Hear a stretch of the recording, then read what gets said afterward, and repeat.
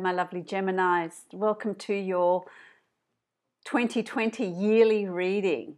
Happy New Year to you, my lovely Geminis. This is a general reading for Gemini Sun, Rising and Moon sign. It is a yearly reading.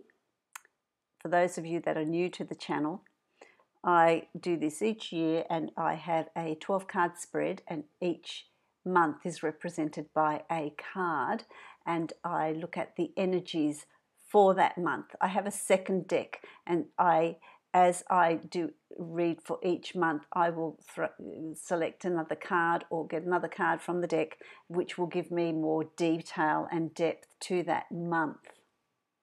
So it is a general reading, but it gives you an overview of 2020 and the energies. It is about the energies that you have to work with for each month in the year. If you would like to book a private reading, a private yearly reading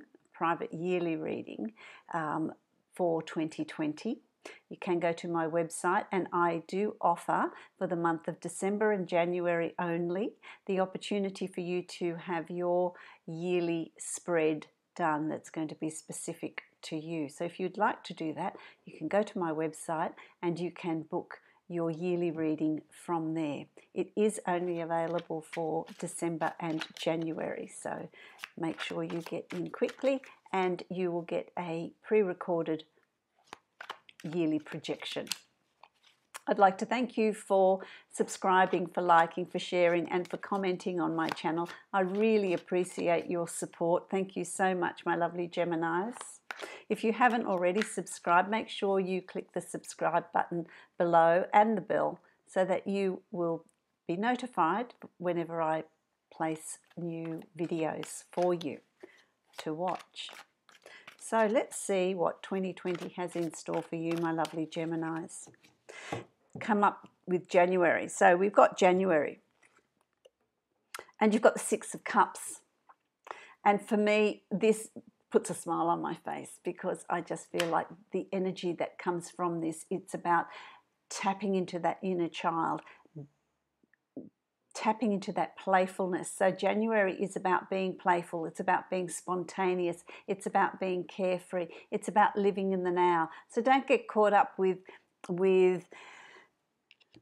thinking about the future or the past, or it's just about being present. And I feel like there's being around younger people, younger children, to connect and to be, get you out and about and playful, being energetic, living in the now and enjoying the moments that you have now. So January is really going to be about joy. It's just going to be about joy, and I so like that energy around you.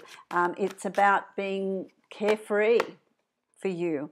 And you've got here, the card I've got for you is the Knight of Wands, and the Knight of Wands is about, in that joy, it's about dreaming and moving forward, making plans, following your life's purpose. So in that joy and in that living in the now, you're really going to uncover or work out what your life purpose is, where you're headed, what you're wanting from life, what changes you're wanting to bring in. I really like that. I really, really like that. The Knight of Wands is about things happening quickly. And so living in the now, things will come to you quickly, will unfold quickly in January. And I also feel like the month of January is going to go by really quickly for you. I feel like there's just this speed that's happening in January, which is really interesting. Then comes February, and in February you've got the Four of Coins. And I want to say to you, what are you saving for? In February you're going to decide, I'm saving for a holiday, a house, whatever, a gift to myself, a big purchase. You're counting your pennies, you're saving your pennies. Money is coming in, but it's almost like, I want to say, you're putting yourself on some sort of budget or some sort of restrictive spending, because there's planning towards something. There's planning towards something which I really is going to be really beneficial to you. and it's January that brings light to this. You've got the Nine of Pentacles, so that tells me too that you're saving your money, but money's coming in.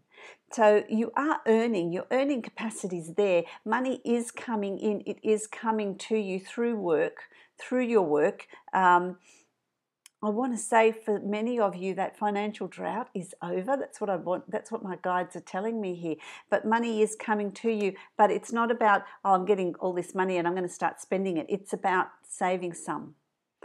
It's about putting yourself on a budget. And you do come to that realization in February. So money is flowing. Money is there. But you're saving for something. You've come to some sort of... So February is going to be about finances for you. February is going to be about finances for you. In March, you've got the Five of Cups. It's the Five of Cups. And so what are you needing to leave behind? What are you needing to turn your back on? What are you needing to stop thinking about? There's old patterns of thinking.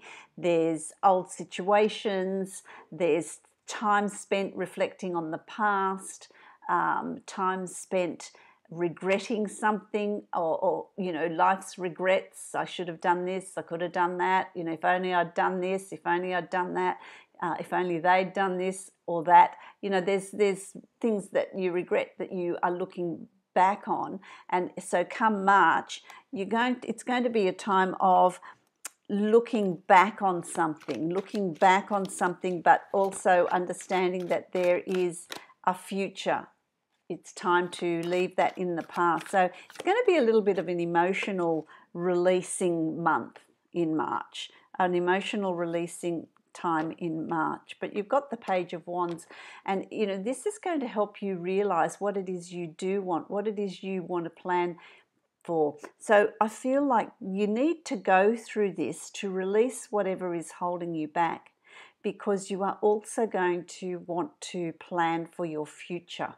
There's some planning that you're making, and this is about planning something for you, something that you're doing for yourself, for your well-being, for your own benefit. And it's reflecting on the past and how things have been, what needs to be released, and because you've got two full cups behind you, which tells me that there's things to build on, there's things to move forward on. And so you do decide in March to, okay, I'm planning this, I'm moving forward, I'm doing something, I'm planning something that is for me, that is for my benefit, that is for my well-being. So there's that realization in March. And then you've got the Six of Coins. And in April, you're back on track. The scales are balanced. You are earning money. So it's money in, money out. You're spending on something. You're spending on something in April. So where are you going? What are you doing? What are you buying? What are you, so this caution in February and saving your pennies has come to a point where now you're deciding, okay, well, I've got this money and I'm going to spend part of it. I'm going to do something with it. I'm planning to do something exciting. You've got the Hierophant here. And this is a wise man. So it's something that you do, that you've planned to do, you've organized it. He's on a chessboard, and so it's about also something spiritual, I want to say, as well. So you're getting some sort of inspiration or thoughts from your intuition or a spiritual sort of sense. But I feel like it's time for you to outlay for something in April. It's the month of outlaying. It's like, it could be, I want to say, well, here's my plans. I've planned to do this. Now it's time to act on it in wisdom. And you do a good job of it, because come May, you've got the Emperor in total control. Everything's falling into place. Everything is as it should be. Everything you want is there. The Emperor is used to being listened to. The Emperor is confident. the Emperor doesn't doubt that what he wants is not going to work. It's all going to fall into place, which I really like, with money, with finances, with happiness, with all aspects of your life. All aspects of your life. And so there's courage in moving forward here. So you're moving forward on your plans, on your dreams, on what you're wanting in your life, in your year. It's going to be a real energy. It's going to be a real force and an energy of confidence. And I'm just going to move forward with this. There's no doubts here. You're going to feel really confident and really assured, really sure of yourself. I really like that. That's coming through in May. Strong month. May is going to be a really strong month. June, you've got the Five of Wands, and this is playful energy. This is playful energy. This is being supported. So whatever plans you're making, whatever you're doing in June, the energy around you is one where you're going to be supported by friends and family and loved ones in whatever it is you're planning to do, whatever it is you've got underway, whatever it is you want to have unfold. But it's going to be a really playful energy in June that's around you. So it's not about being serious. It's just about being very playful. Very, very playful. Oh, see, my cards just went everywhere, which is really, it's about, I almost want to say throw caution to the wind in June. My cards just went woof. Throw caution to the wind in June. You've got the Four of Wands here, so it's about being playful, throwing caution to the wind. This is a commitment of some sort. This is a celebration of some sort. So there's some sort of celebration that's coming up for you in June with others. It's in a group situation. It's a group situation. There's other people around you, and there is some sort of celebration around you. For some of you, it's a celebration of a union, building a home. For some of you, it's just a party sort of celebration. There's a party feel. There's a party feel around you with friends and with family, and there's that playful banter. There's that playful connection there. So it really is. June is an interesting month. It's a joyous month where there's good things coming your way. I like it. I like it. July, you've got the Knight of Cups, and the Knight of Cups is a journey over water, going across the oceans, across the water. It could also be emails, texts, communication from a distance to loved ones or someone you have a heart connection to, a family, a significant other, children, whoever that is for you. But there is something to do across water. For some of you, it's a journey across water. For some of you, it's a business or work across water or across some distance that's there for you in July as well. And for some of you, I want to say it's about having the courage to move forward on a relationship, to progress and to move forward in a relationship. So there's a lot to do with emotion in July, a lot to do with the emotions, with intuition, and moving forward, which is interesting because you're crossed with the Ten of Wands. And the Ten of Wands is a completion of the difficulties. So with this moving forward, it's a moving forward and taking with you what you've learnt in the past and moving it into the future on an emotional level. So for some of you, if you're starting a new relationship, or you're moving on from a relationship, or your relationship is reaching another, a deeper connection, through difficulties you've both grown and strengthened your connection. For some of you, it's about looking at what you've learned from past relationships and taking with you only what you've learned, the wisdom in a new relationship. So it's about love, connections in July. It's about love connections and coming to a realization of how much you've learned, how far you've come. And for some of you, it's about journeying over water as well. I like that. I like that. Okay, August. August, you've got the Empress. In August, you're going to be able to manifest whatever it is you're wanting.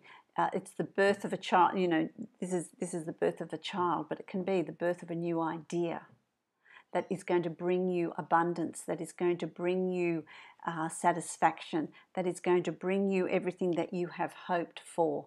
So in August, you're really able to, if you've got a new project you want to get underway, if you've got a new stage in your life that you want to start, it's going to be very successful. So anything that you undertake in August is going to actually be very fulfilling and very successful. So it doesn't matter what you plan in August, what you plan to do or how you plan to do it, there is going to be success around it. So there is success there for you. And it's about, I've got two cards here and I'm going to give you two cards. You've got strength. It's about being strong, being determined and having faith that everything is going to work out. For some of you, it's going to be risk-taking, but have the strength and the courage to take those risks because they're going to be beneficial. It's going to work out well for you. For others of you, it's about having that determination not to give up, to keep going, to put things in place. And the second card that I got here was the Emperor, and the Emperor is a really strong being. You've had the Emperor in the other deck up here in May, which is really interesting because the Emperor is showing up again for you in September. No, in August, sorry.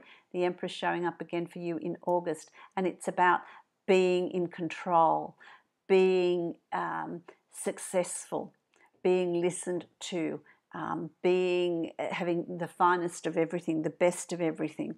And that's what the Empress is telling you too. So you've got the masculine and the feminine and a real balance. So whatever you're going to undertake, get those plans going. August is going to be a really good month to do that because the energy is going to be so good for you in moving forward. I like it. Then you've got September. And September, you've got the Seven of Cups. And the Seven of Cups is dare to dream. Doesn't matter how many goals and how many projects you get underway, how many goals you set. The more you set, the more you're going to follow through to fruition, the more are going to work for you and be successful. So from the energy that's coming from August, in September, it sets you up to plan, to fulfill your dreams. What do you want to achieve? How do you want to achieve it? What do you want to put in place? You're going to feel really positive about your ideas and your goals. So don't be afraid to set them in September because that's going to be, you know, you've got the Queen of Wands. So it's about really being courageous. It's about being courageous. It's about being confident. It's about don't mess with me. So whatever it is you want to put in place, just go ahead and do it because the energy is going to be really behind you. It's going to be really pushing you forward to create the future you're wanting to create, to set you up. I feel like this is going to set you up for 2021. It sounds ridiculous, doesn't it? 2021 already. It will set you up with that. You've got some pretty powerful cards in 2020 in setting things up. I like that. And in October, you've got the Four of Swords, and it's about taking time out. October, you're going to feel a little bit flat. You're going to feel tired. You're going to feel exhausted. You're going to feel like you need to take a break. And so you need to really honour the self and look after your well-being and take a break, take a rest, take time out, do something nice, have a massage, go for walks, yoga, just stay in bed, you know, have a weekend where you're just doing nothing, watching your favourite movies and just relaxing, because I feel like your energy is going to be quite low in October. So you need to be mindful of that. Be mindful of colds and flus and, you know, just feeling a bit yuck. So watch your health, eat well, and take the time, when you start to feel exhausted, take the time out to rest so that it doesn't get in, you know, you're not getting a really bad cold. You're really looking after the self. So it's about looking after the self in October and taking time out when you do feel exhausted, because your energy is going to feel a little bit flat in October. Okay? But having said that, you know, and it's quite possible taking time out is going to give you time to reflect. It's going to give you time to think about what you want to create, what you want to manifest, because the magician is the master of manifestation. And when you are relaxed, when you're tired, you can't think clearly. So take the time out to recuperate your energies, because you will also in October have the ability to manifest and draw to you what it is you're wanting in your life, what it is you want to create in your life. So utilize that time. Withdraw a little bit. Calm things down so that you can manifest with clarity what it is you want to bring into your life. So then we have November. You do well in October, you really do, because come November, you're ready to go. You're full of strength, you're full of determination, you're full of go-get sort of energy.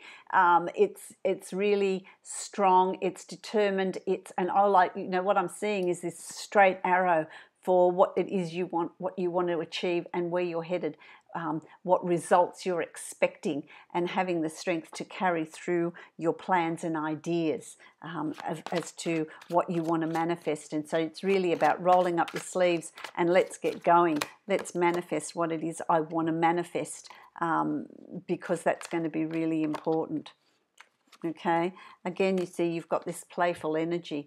So while you've got that determination, it's also about, this is about having a playful energy, but also taking on new roles, taking on new responsibilities, and being able to bring to you what it is you're wanting, what it is you're desiring.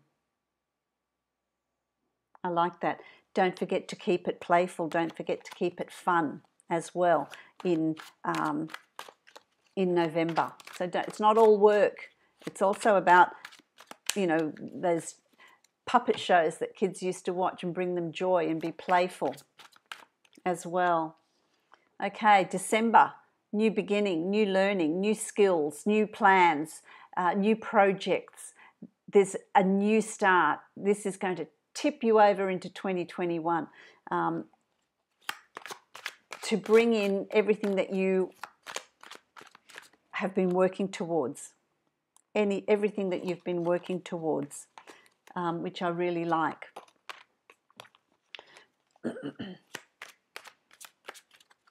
For some of you, it's new study. For some of you, it's an accumulation of new knowledge and new skills. For some of you, it's a new business.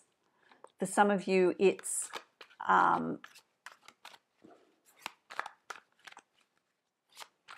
coming back to something but doing it differently. It's what I'm hearing, which is really bizarre. But you've also got the King of Wands, and again, this is about your creativity, it's about enthusiasm, it's about your life's purpose. This is where you're headed with your life's purpose, spilling you over into 2021. I feel like you're going to be unstoppable come December. You're going to be absolutely unstoppable as far as new things coming into your life, which I really like. It's really exciting. It's quite an interesting year that you've got here. A lot of new things coming in for you. A lot of new ways of looking at things, dealing with things. So I'm drawing a card from the Angels of Abundance for you. And let's see. Let me do that. Okay, let's concentrate. Angels of Abundance. Let's see what they have here for you. Bountiful nature. Bountiful nature. How nice. Let's have a look. This is going to give you an overview of your year. what's the key element for 2020? Spending time in nature helps shift you to a higher vibration and reminds you of God's infinite abundance. Go outside and enjoy a walk or hike with your pet, meditate beneath a tree, garden, sit under the stars, or do some other activity to connect with the limitless vastness. And that's this playfulness that's come up for you in November, but it's also come up for you in January. So that's interesting, beginning and the end of the year, because I feel like that's a key thing for you, my lovely Geminis, that playful, happy sort of self. And when you are like that, your vibration increases, and that energy that's coming in for you is really increasing. I feel like 2020 is going to be a year that's going to be quite action-packed. It's going to be filled with a lot of different activities, a lot of different things, a lot of different projects, and I feel like there's a lot of movement and there's a lot of newness coming in 2020 for you. New ways of doing things, new ways of seeing things, new ways of understanding things, and finances are certainly going to be there as an undercurrent, if you like, for you. So I really like that. I really like that. So I hope that you've enjoyed this 2020 spread for you. If you would like to book a private reading with me for your yearly projection, you can follow the link below to my website and you can book from there. I wish you all a prosperous, happy and adventurous 2020. Many blessings to you, my lovely Gemini.